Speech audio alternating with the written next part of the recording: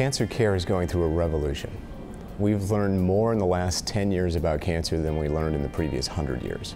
I've had cancer myself, and it's one thing to sit in the laboratory and ask what does this cancer look like. It's quite another thing to be faced with a decision that says, okay, this is what my cancer looks like, what do I do about it? That's really what personalized care is all about. It's matching the right therapy to the right tumor in order to get the maximum benefit for the patient. We start at the DNA and then we work outward to the whole person. We can offer the most promising therapies for an individual cancer to patients right here in Oregon. That's one of the things that the Knight Cancer Institute is bringing to the community.